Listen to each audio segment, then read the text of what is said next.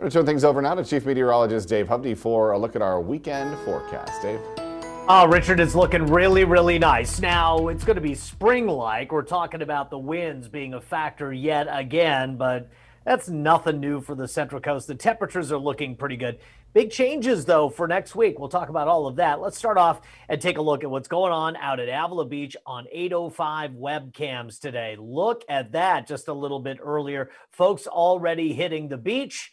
Let's check out some of the current conditions elsewhere in Avila Beach, another one of our 805 webcams. And there you can see on the north end, looking pretty good. 63, the wind 7 miles per hour. It's 56% relative humidity. In San Luis Obispo, 58 degrees. The winds are 24 miles per hour, so the gusts are higher than that. In Santa Barbara on the Mesa and the Riviera, we have 66, southeast winds 8, the dew point's 53.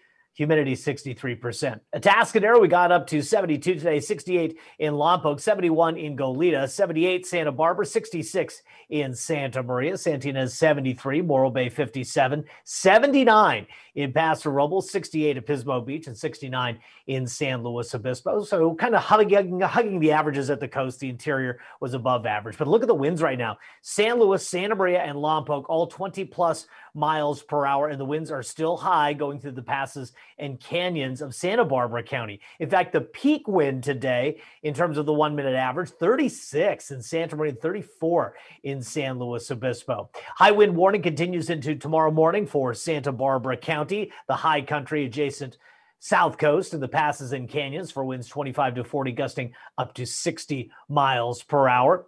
Other than that, early low clouds, afternoon clearing, coastal valleys getting back up to about 70 degrees. Now, for the west-facing Central Coast, tomorrow's winds 15 to 25 miles per hour. So under advisory criteria, but still breezy. The interior valleys starting with some low clouds and cool temperatures, but working back toward 80 degrees. Winds in the interior more like 15 to 20.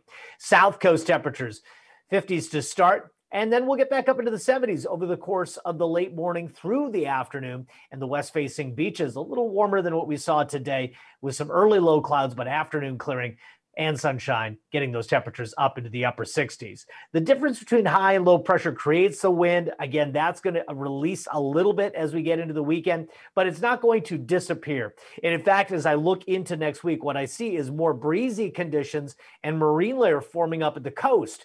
And then the second half of next week, we're going to see an area of low pressure spin up over Nevada and give us quite a bit of cloud cover and getting cooler air deeper into the interior. That's something you'll notice both on the ticker and the extended forecast.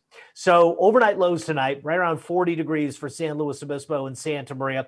But as you get to some of the beach communities, more like the mid 40s, South Coast 50s. But look at those daytime highs, back up to about 70 for much of the Central Coast. In the interior, looking at about 80 degrees. North Coast temperatures will likely be the coolest, with daytime highs peaking out in the lower 60s, but other beaches will be warmer. Pismo Beach, Avila Beach, warmer spots. Nipomo, 69 degrees for a daytime high. Santa Ynez Valley temperatures in the mid 70s. And my extended forecast looks like this. Look at the temperatures kind of ease back a little bit for the middle part of next week. Now, what's interesting about that is look what happens in the interior. We're going to lose about 10 degrees of heating next week because of that shift in the upper atmosphere. But, you know, it's spring, a little breeze, a little mixing of the clouds and the sun. This is nothing new. Richard, I think we can deal with it. What do you think? Probably. Doesn't sound too bad to me. Thanks.